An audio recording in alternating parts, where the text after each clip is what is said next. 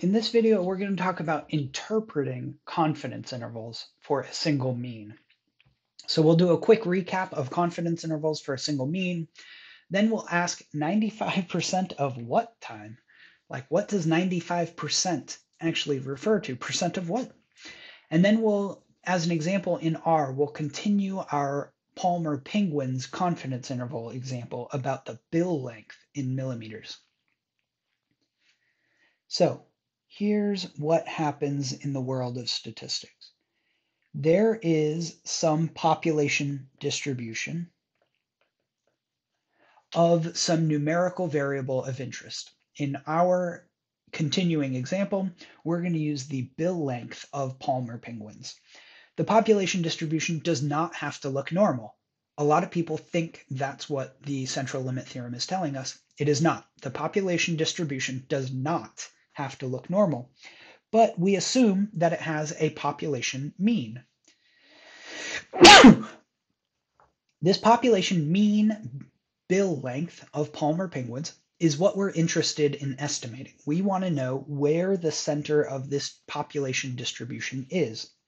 So in the world of statistics, we take a random sample from the population, and then we theorize that if we were to take more random samples from this population, even though we probably never will, then there is a sampling distribution of the sample mean.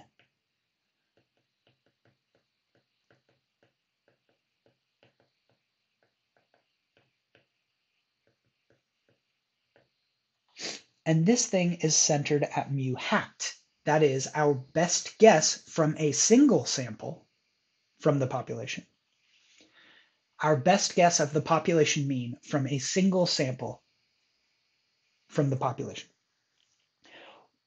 What we theorize via the central limit theorem is how this mu hat would vary if we were to take more samples from the population. And the central limit theorem tells us that despite what the population looks like, the sampling distribution of the sample mean is going to look fairly normal, centered where we want it to be, and it's going to have a width of sigma hat over the square root of the sample size, which we call the standard error. So the way we get confidence intervals is by extending from mu hat down some bits. We go mu hat minus some number of standard errors. And whatever value that is, we call the lower bound of our confidence interval.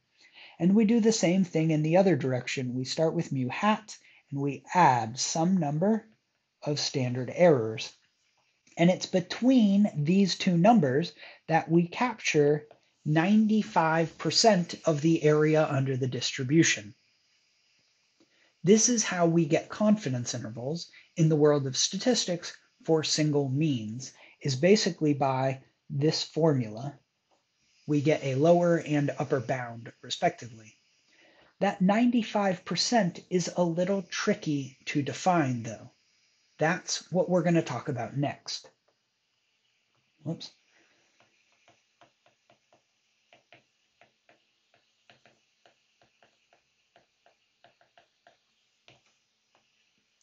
In the world of statistics, I'm just going to draw a similar picture to what we had before, but I'm going to do it a little bit differently. We theorize that there is some population mean, mu, that we're interested in estimating. And the way we think about a sampling distribution is by multiple people, even though this doesn't actually happen, we theorize that multiple people are estimating the population mean mu. And so the first guess might be a little bit under the value of interest. And when they take this guess and they subtract and add some number T star of standard errors, they get their own confidence interval. So this person who took their own random sample from the population of Palmer penguins and estimated a confidence interval of bill length got their own confidence interval for their guess. But remember, our theorizing about the sampling distribution suggests that Another person could equally take their own random sample of Palmer penguins, come up with their own guess of the sample mean, mu hat 2, and from that they could extend to the left and extend to the right some number t star of standard errors. Now, what's nice in theory by my picture about these two people who took their own random samples is that their confidence intervals capture the true population mean mu. But that doesn't have to be the case.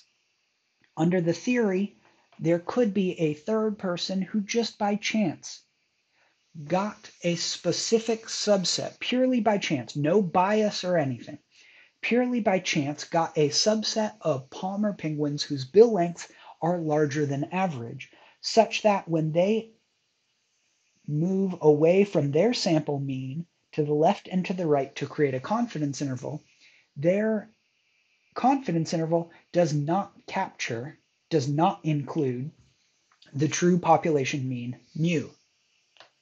The fact that their confidence interval does not capture the true population mean mu is what goes into defining this 95%. What we think is, in the world of statistics, let's draw that one a little bit better. The way we think about the world of statistics is every one of these R people could take their own random sample from the population, and each one of them could calculate their own sample mean and then their own confidence interval. 95% of the capital R people that could theoretically do this, 95% of those confidence intervals would capture, that is, overlap correctly with the true population mean. 95% of them would overlap with the true population mean, and 5% of these theoretically possible confidence intervals would not overlap with the true population mean. So when we say this 95%, what we mean is 95% of the theoretical, they could happen even though they don't, 95% of the theoretical confidence intervals we could take from the population mean will capture the true population mean, and 5% of them will not. The question you want answered but cannot be answered is, which one of these people are you? We don't know. That's what it means to be 5% wrong. There is a 5% chance that you are one of the people who does not capture the true population mean.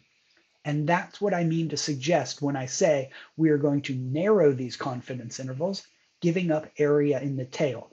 We want narrower confidence intervals that are more informative rather than Garfield's weather person who has confidence intervals so wide they're uninformative. We are willing to make this trade because 95% of the time being right seems still pretty good to me. And most statisticians, in fact. So let's jump into R. We're going to continue to use this data set penguins. We are going to go through all the calculations we saw before. I'm just going to pull them up really quick because if you need a recap of what these calculations are doing, please go see our last video on confidence intervals for a single mean.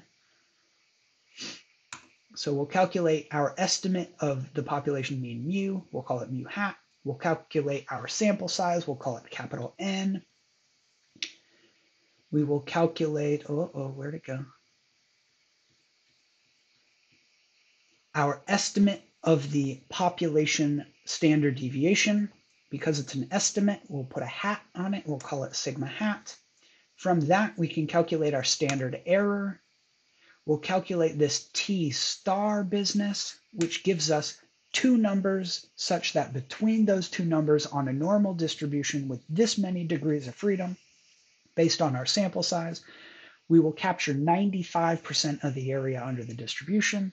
And what we just spent a great amount of time doing was describing what that 95% means, such that we can interpret this confidence interval.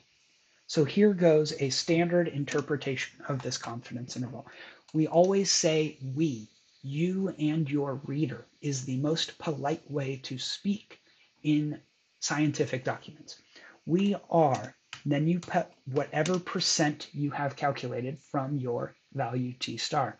We are 95% confident that the true population mean bill length in millimeters for Palmer Island penguins is between 43.34 millimeters and 44.5. Let's just keep that the same, millimeters. This is the standard phrase we say for confidence intervals. We, you and your reader, are some percent. It will depend on whatever percent confidence interval you choose, but for now, you can basically keep these two numbers the same, such that we will always have 95% confidence. We are 95% confident that the true population mean bill length, this is the population parameter we are trying to estimate.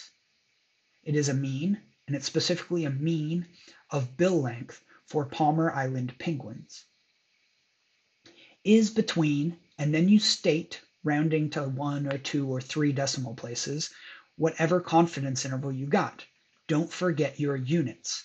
I said them twice here, only to emphasize that units count. We need to know whether this is inches or millimeters or centimeters or, football fields. I don't know, making up stupid units there just to make a point here. This is the structure of the sentence statisticians say. Let's try it a little bit more general. We are P% confident, because that percentage confidence can change later on, that the true population parameter in context of the data. So the parameter could be a mean. It's most often going to be a mean in this class, but theoretically it could be a standard deviation, and you'd have to create some new formula for a confidence interval for standard deviations. Or it could be a median, and you'd have to create a new formula for confidence intervals for medians. In this case, we're going to say true population parameter, specify the context of the data. For us, it's Palmer Island penguins, is between lower bound and upper bound units. That is the standard phrase we would say. Here is an incredibly general phrase, and here is a specific phrase to this example for Palmer Island penguins bill lengths. What you should do is add your own example. It could be with this data set, but please pick your own variable to your course notes so that you have an exact statement about a confidence interval that you calculated from some data set using a different variable than I have used. I'd like you to write down your own confidence interval interpretation for your own example, but I'd also like you to try to explain via a picture like this in your mind. You have to have the picture in your mind, but you don't have to draw the picture yourself in your course notes. I'd like you to explain what that percent means. I'd like you to try to explain what is hidden behind this 95% confidence in the world of statistics. Because once you understand that, you can get a better understanding of what this world of statistics is trying to do and has to offer us.